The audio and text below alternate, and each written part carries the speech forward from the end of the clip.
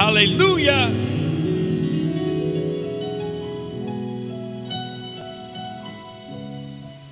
Hallelujah. Well, welcome to SGG Church. And we would love to let you know that we are taping this right now on YouTube. And if you would just do me a favor, we need to get up to 100 subscribers. So if you have the opportunity, please get on, I think it's Google, and you get on YouTube and subscribe. And then if you're a Facebooker, we need you to share this on Facebook. Just type in Seeking God Glory or Tracy Gantz, and we want you to just get out there and share this. We had about 400 people last week, and this YouTube is amazing. My son is doing this, and he's editing, and it's so powerful. You need to watch it, but we need to get that. We're like 36 subscribers. We could do better than that. So I don't know what happened, but this place kind of thinned out because maybe they saw me up here, so they go, uh-oh, here we go. So what's going to take? What is it going to take for you to begin your walk in your journey with Jesus Christ? Now, I know a lot of you are going to say, hey, you know what? I've been on this journey for 10, 15, 30 years, 40 years. You know, why are we talking about this again? Your walk with God can start right now, right here, tonight. Why do we wait so long sometimes? That's my first question. Why do we wait so long to come to Jesus? Why do we wait so long to come to knowing the saving grace of Jesus Christ? Why do we feel like we got all this time, spare time at our fingertips when we know as when we were born, we may look like infants, but honestly, as soon as you're born, you're dying. Your body is dying from the minute you are born. It takes a while to catch up, but when you finally get there, you know what? It may be too late to begin that journey. And that's what I want you to talk about tonight is what is it going to take to start this journey with the Lord? Because for so many of you, you've been walking with Him, but there's been loopholes. There's been places where, you know, there's been ups and there's been downs. There's been, you know, there's been times of, you know, where our faith is so strong that, you know, we can just walk through walls. And then there's times where we start getting that doubting Thomas disease, where we just start thinking, where are you at on all this, God?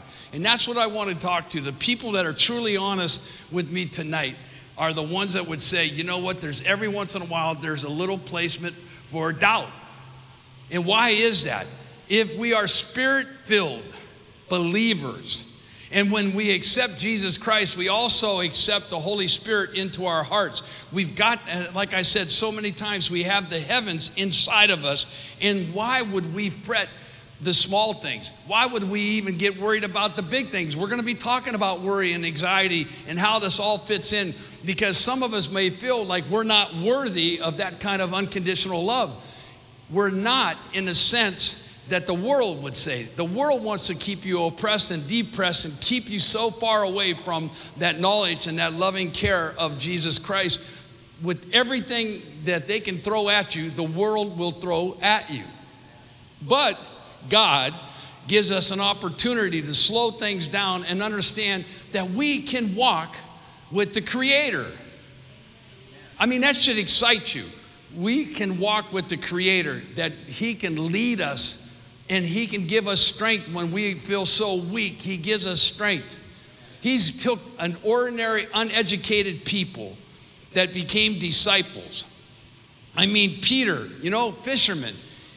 Literally, Peter was somebody that had a temper. He had all kind of different things going on. But the thing is, God seen the good in that man. He said, you know what, if I could take somebody like Peter or Chuck or somebody like that that has the gift of gab, that if I can take and put a word in them, then think about the power of exhorting the word of God. I can do it in here, or I can do it on the streets. I can go wherever I want because I have the confidence and I am an ambassador of Christ. I know who I am and I know who I serve.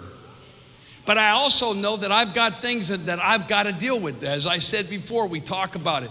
Everybody deals with some type of insecurity. Some of us are concerned about our outside appearance. Some of us worry about our inside. Some of us worry about, you know, are we good enough? Are we doing our best? All these different things. And God is saying, you know what? Keep it down. Keep it down.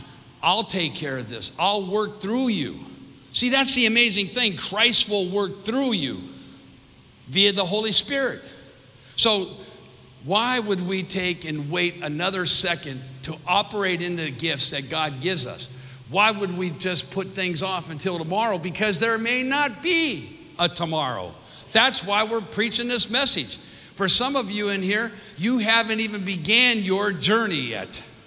You know what your calling is. You know that you're anointed to do a certain task for the Lord, but you haven't even began doing it. And my question is, why wait? What are we waiting on? What is it going to take?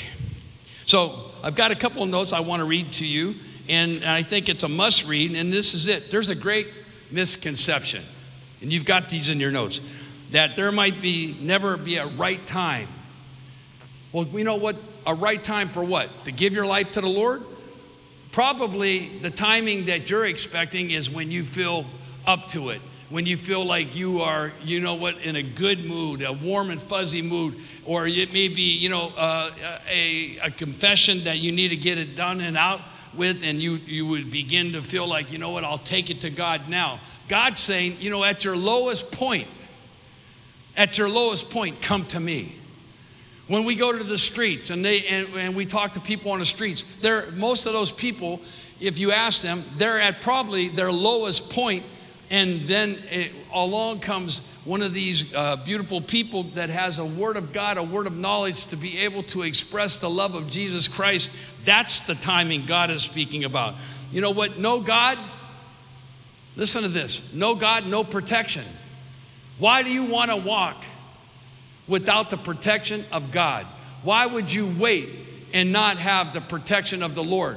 If we say God goes before you, who can come against you? If you have no God, no belief system, that is not going to do you a lick of good, because you don't understand the fact that God will fight your fights. He will fight the vengeance. He will go and he will fight. You need to believe that God and trust God. And even through the rough times, Tracy brought it up, even during the storms, we need to trust the Lord. And it's not an easy thing, church. It's not. If you're honest with it's hard to believe in just trust. A lot of people say that I can't see it. Where is this God? Well, all you got to do is look all around you. God is everywhere. He's an all-knowing God. God knows your feelings. He knows the things that you're dealing with before you even say them. He knows it. But you have to understand that you need to come to him. He wants to hear it from you. That's why. Why does it take people a lifetime to come to Jesus? I want to catch people in their prime. I want to catch people when they're literally at a beck and call, when they need an absolute 911 call of Jesus Christ. What is it going to take?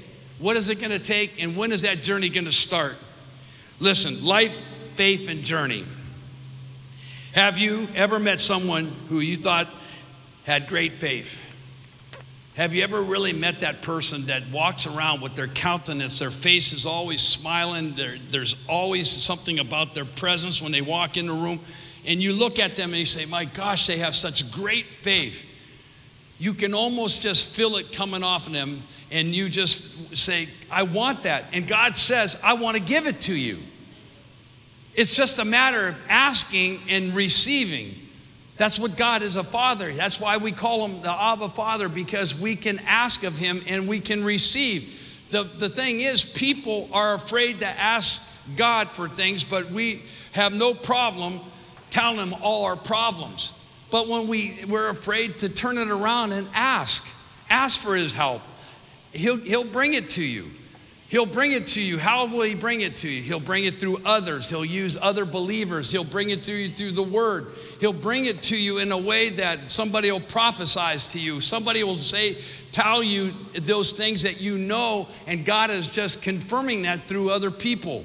It's amazing. 1 Thessalonians 5:24, New King James. It says, he who calls you is faithful, who also will do it. You got to trust that if you call upon the Lord, this is his promise. If you call upon the Lord, you have to have faith and trust that he is going to bring it.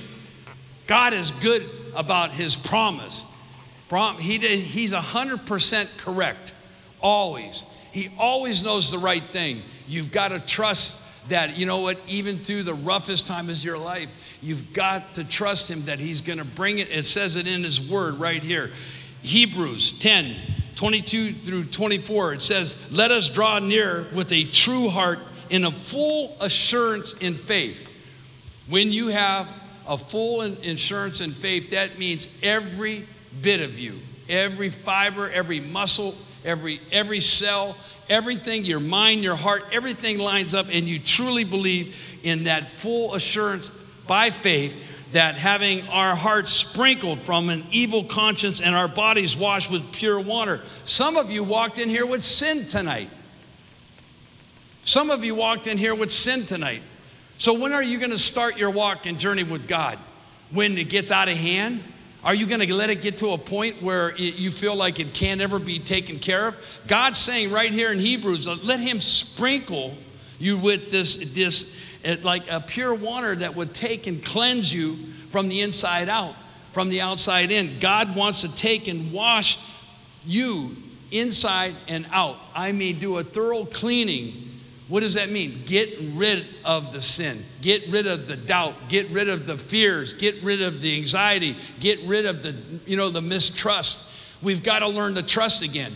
I fight with that every day. You got to learn how to trust again. God wants to sprinkle you with confidence. Literally, with confidence. And there's nothing like having the identity of Christ. And when you have the identity of Christ, you have confidence in Christ. And that means that you can go on and you can do good things. You'll do greater things, the Bible says. Let us hold fast the confession of our hope without wavering. For he who promised is faithful.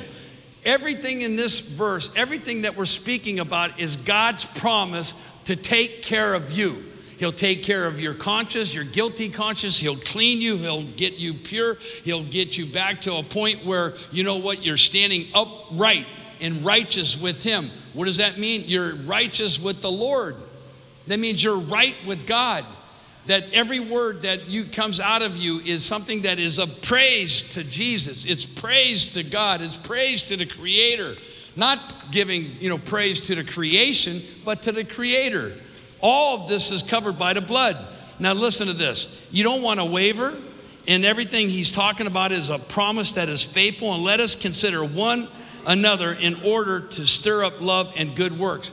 When we come together and I'm up here singing and I'm dancing and I'm getting into it, we're all coming together, one body, coming together, fellowshipping, singing. You know what we're doing? We're not wavering our faith at that moment. We're feeling something inside of us just with joy. Even if you came in here not feeling up to it, before you know it, you start seeing the smiles on your face. From this position, I can see the smiles begin to come because God is working through us all. You get caught up in it. You say, hey, why is their faith so strong? I want that. God said, I'll give it to you. Let me sprinkle your heart. Let me get your conscience clean. Let you operate with the Holy Spirit. Work with the Holy Spirit, and God will do amazing things through you. Are you worthy enough? Probably not. But at some point, you have to realize that God thinks you're worthy enough to become a son or daughter of the Most High. You have to understand that, you know what, there is Ephesians 2:8-9 says it well. It says this, for by grace you have been saved through faith, and not of yourself. You got nothing to do with it. The only thing that you have, that you have the ability is to have faith. And faith in the things that you can't see. That's a tough situation for a lot of us. Some of us, we need that tangible thing that we can hold on to and something that we can take and feel. And okay, I guess now I'm ready. It's time because I can feel the word. No, when it becomes part of you, when you feel the tingle that I'm talking about, that spiritual tingle, it's time. It's time to give your life completely and surrender over to Jesus Christ. It's a gift of God. It says right here, and not of works, lest anyone should boast. So if you've given your life to the Lord and all things are starting to come around, even through the bad times, even through the storm, we don't boast about it thinking that we had anything to do with it, because you didn't. You didn't have anything to do with it. All you did was, you know what, you showed up and God said, you are worthy of my unconditional love. Acts 5:15-11 says, but we believe that through the grace of the Lord Jesus Christ, we shall be saved in the same manner as they. You know what they are? People that went before you and began to believe. And it's not by works. Believe me, you can't work yourself into heaven. We've heard that a million times, but why do people keep on saying, you know what, I'll just keep on giving, and then it'll be time. Then I'll give my life over to the Lord. I'll do good things. I'll change my life around. How are you going to change your life around without the Creator doing the changing? How's it worked out for you so far on your own? You just keep on botching it up? But if you go to God, God will begin to do something through you, and before you know it, you'll just say, this is a modern day miracle. I stepped out of this Saul and I turned into a Paul, and I'm starting to truly believe that I'm not of this world. I live in it, but I'm not of this world. I'm starting to think like Jesus, the mind of Christ. I want to do the right things. I want to help people. I want to serve. When my wife was up here doing an announcement, we're talking about, you know, getting together and having a benefit dinner. We're talking about, you know what, people coming together, showing the love of Jesus, and God is saying, now you get to be my hands and feet. That's when are you going to start? When are you going to start? When the banquet's over? No, get prepared now.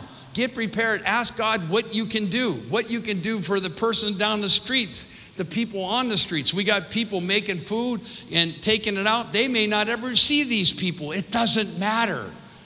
That's how revival begins. When we start doing things because we know that God is asking us to be obedient.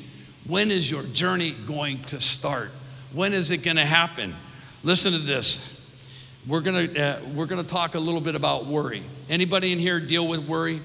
You know, just a little bit. Why worry? Big question. Why worry? If we know, again, that we've got the heavens inside of us, why would we worry? Well, Philippians 4:6-7 says this.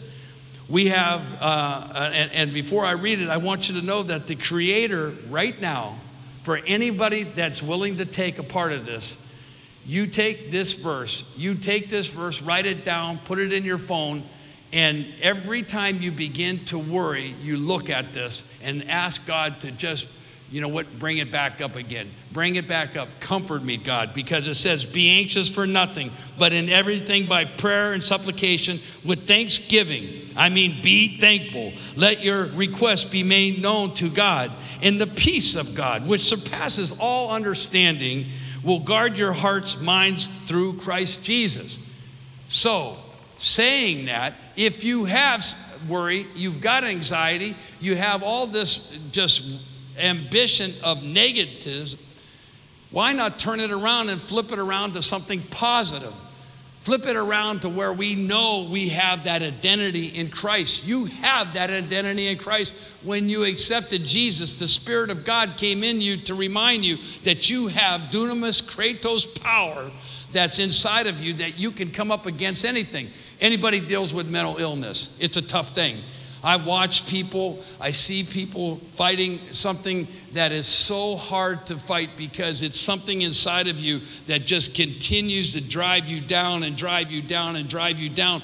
You need verses like this all around you. You need little cards of verses that talk about that, you know what, you can have the mind of Christ. You can give up that anxiety, you can give up that mental illness, and you can have the mind of Christ. You know what, it may sound impossible, but through Christ, all things are possible. And that's where we come to a standard of belief.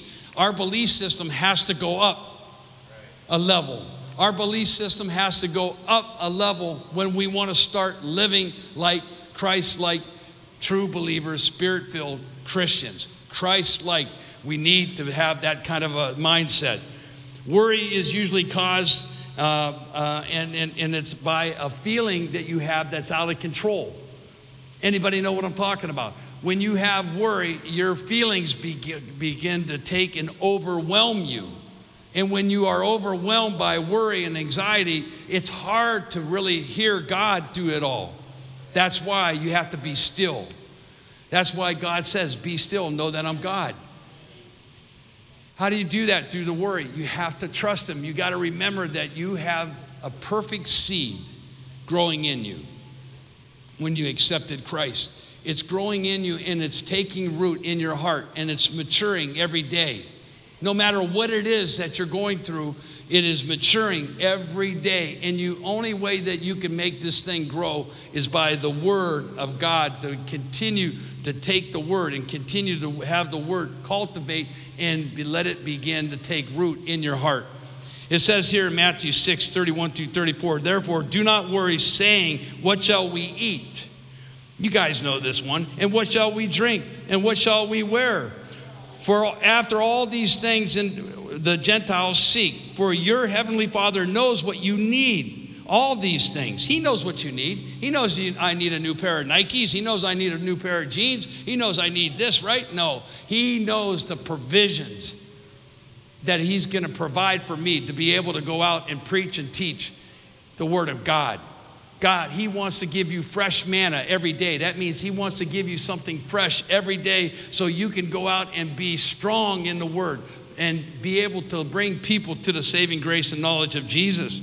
But seek first the kingdom of God and His righteousness, and all these things shall be added to you. Therefore, do not worry about tomorrow, for what? Tomorrow will worry about itself. Own things, sufficient for the day, its own trouble.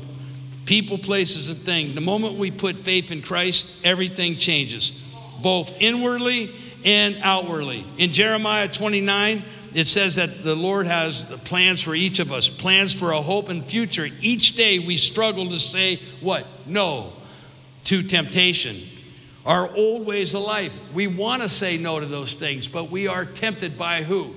Not by Jesus, but by the scumbucket devil who wants to take and destroy and kill us and do all these different things. He wants to steal, kill, and destroy. He wants to sever your relationship with the Lord. But God is saying, for I know the thoughts that I think towards you, says the Lord, thoughts of peace, not of evil, to give you a future and hope. Then you will call upon me and go and pray, pray, pray. That is one of your weapons against this world, is prayer. God gives it to you. And guess what? He will listen. It says right here, and He will listen, and you will seek me and find me when you search for me and with all your heart. Proverbs 3, 5 through 6 says, trust in the Lord with all your heart and lean not on your own understanding. In all your ways acknowledge Him, and He shall direct your paths. God makes a way. Let me say that again. God makes a way. There is not an area or detail in your life that God will not be willing to help out with, no matter how small, trivial we think it might be. Ask God to show you His path, and your relationship will begin to just grow and grow and strengthen and grow and strengthen. Whatever it is, you know, people will call me and say, Chuck, please pray for me. And we do. We pray.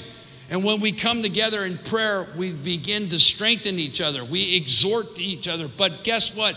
We're praying to a God that hears and knows and will help you. And the thing is, He wants His people that are called by His name, and they want you to come and to just raise these prayers up to Him. He wants to hear it from you. He's asking to hear your hearts. He wants to know that you're trusting and being obedient to Him. That means that we just become complete. We surrender completely to Him. And that's what He's looking for, people that will surrender. And you know what?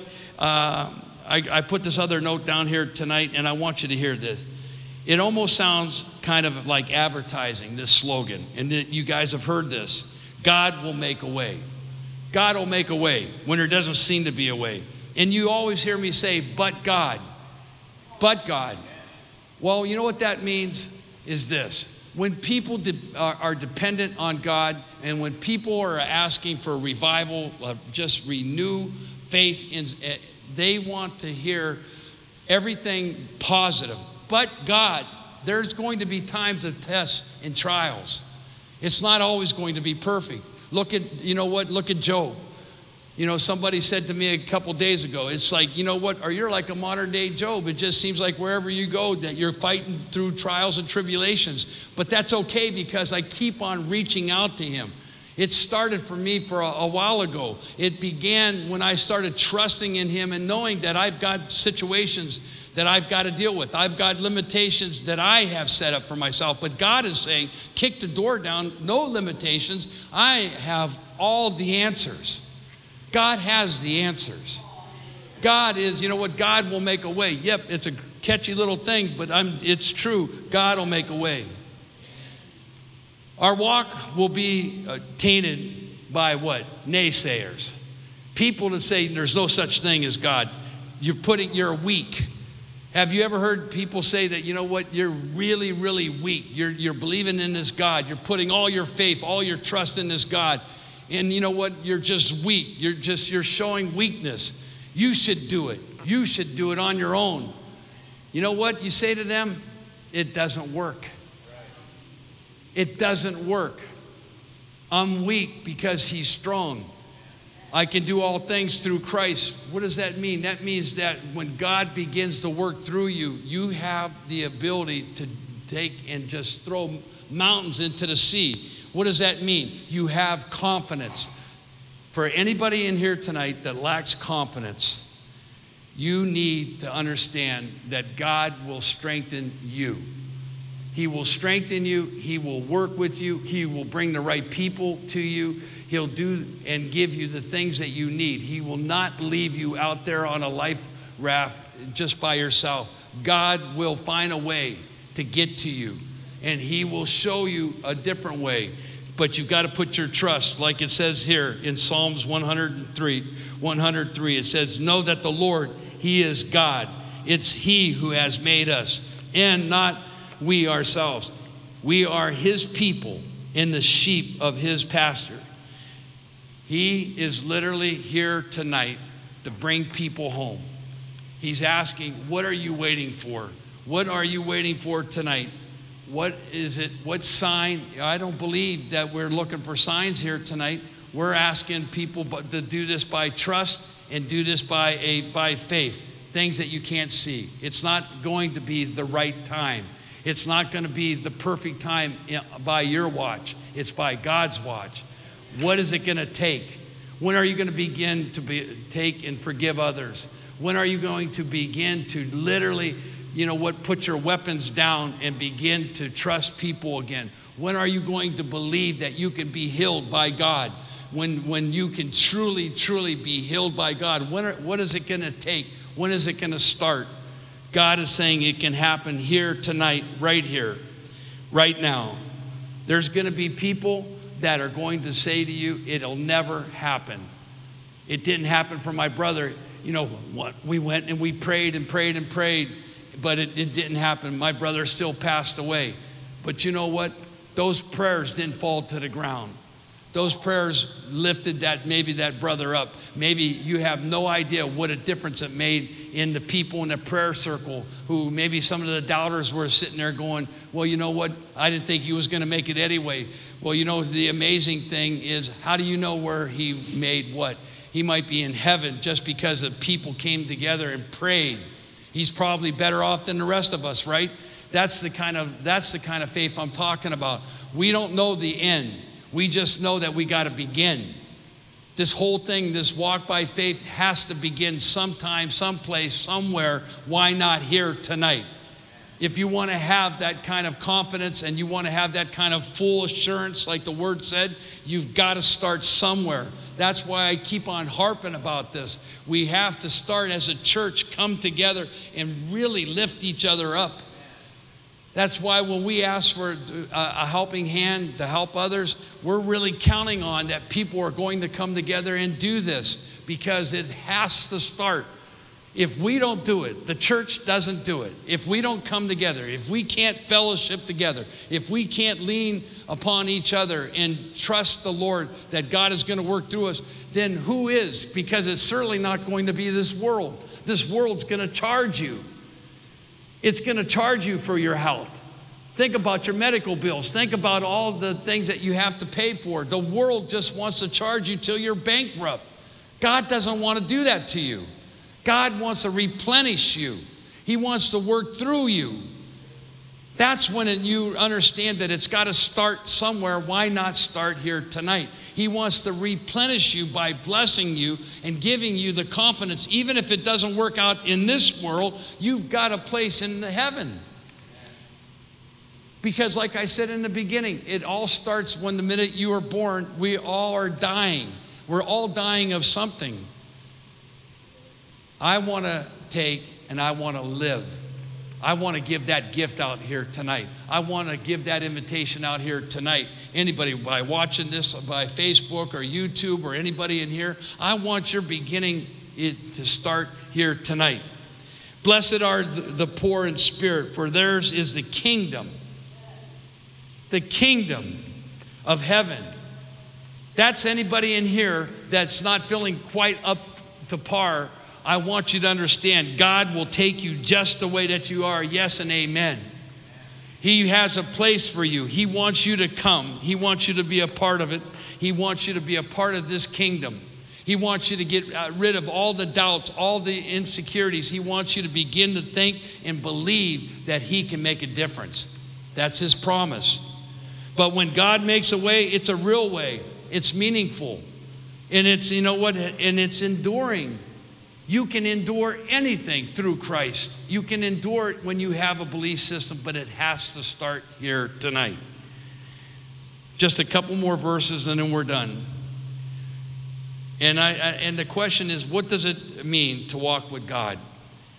And I thought it would be very, very fitting to take Genesis 5:24. It says, Enoch walked with God, and he was not, for God took him.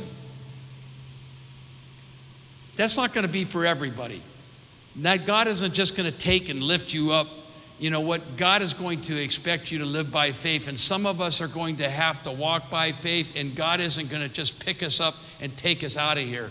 You know what God is going to do? God is going to give you all the tools. He's going to give you all the provisions. He's going to give you a way to live your life in a way that you can make a difference. And you're going to be here for a while, some of you. So why not let it be productive?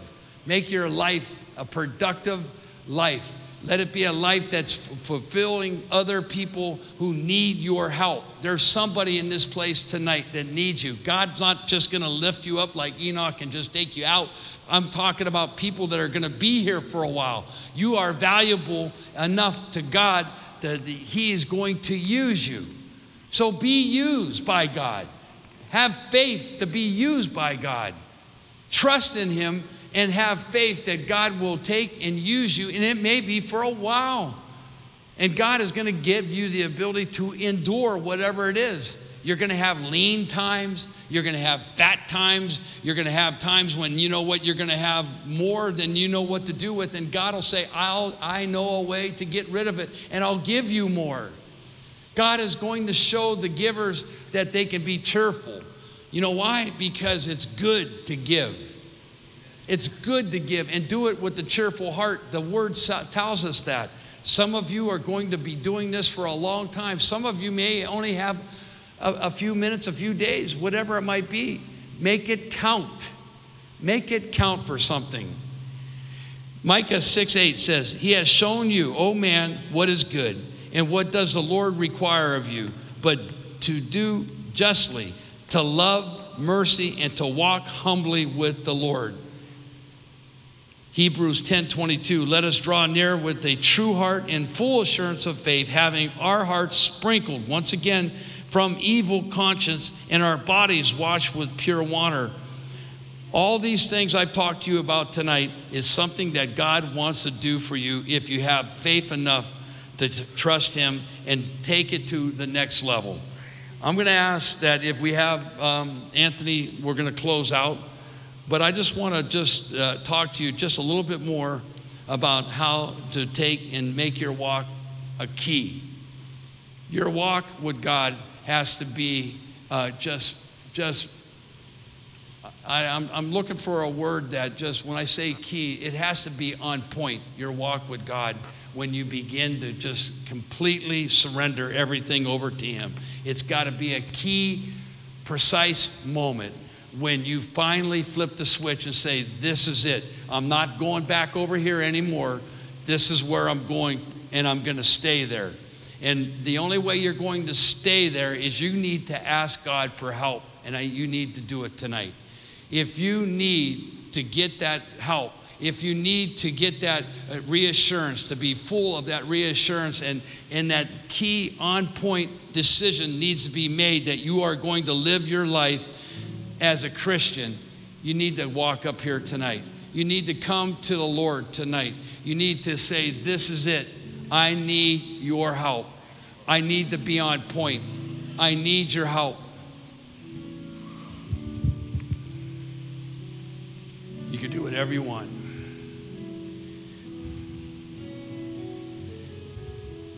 Genesis 5:16.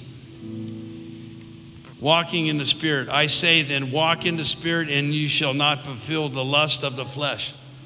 You want to talk about being on point and being, a key moment in your life?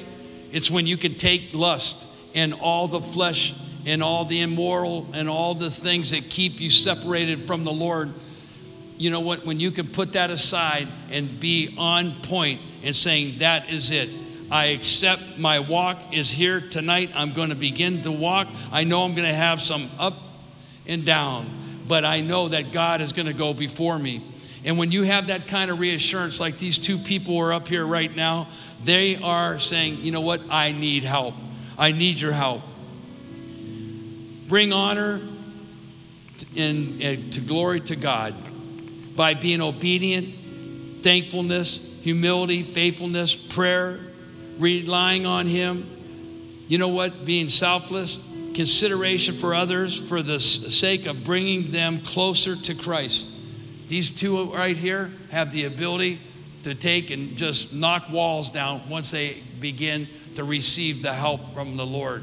After they receive help from the Lord, they're going to have the mind of Christ. They're going to have the ability to understand that, you know what, there's nothing they can't do. There might be a few more of you that need to come up here. There might be a few of you that are dragging yourself in here tonight. You need help. That's why this church is seeking God's glory. That's the namesake of this church. We sing about His glory. If you need help, don't be afraid to come up here and get underneath this glory spout. We're almost done. Do you really want to walk back out there yourself? Or do you want to have a little piece of heaven? A little bit of piece of heaven that surpasses all understanding. Just come to the Lord.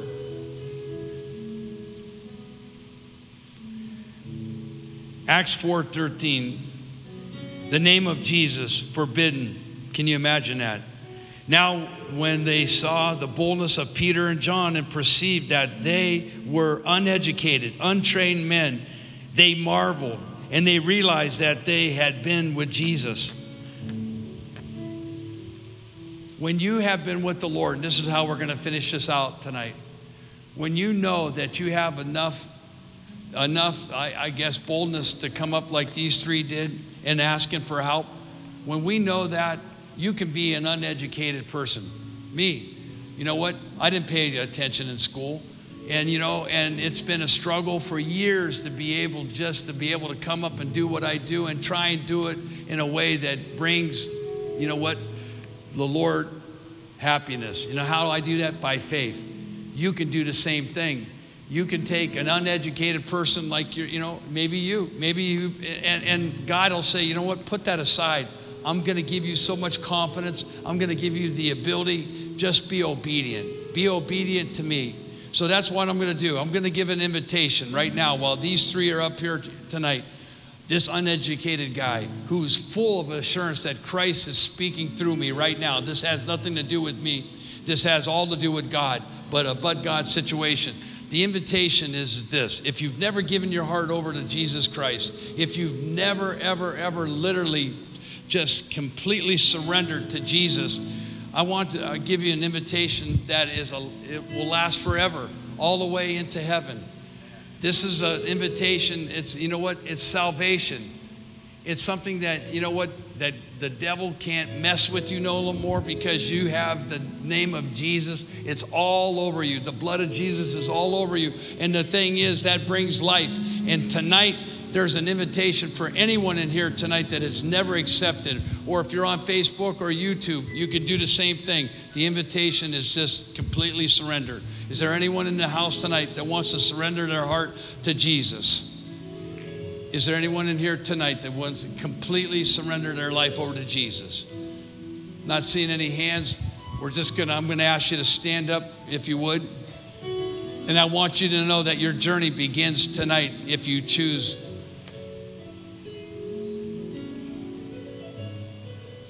We're going to pray for these three. And if there's anybody else that quickly wants to come up and asking God for help, you can do that. Anything that you're dealing with. If not, we'll just pray these ones here. Amen. Amen. Hallelujah. The altar is open. Revival begins here tonight. Just lift up your hands. Just hold your hands out. Dear Heavenly Father, I ask that, God, that we would just come together as a church, seeking God's glory. We just come tonight, Lord, and we just ask that you would just place in each every one of these loved ones your glory right now. Just glory come upon them right now.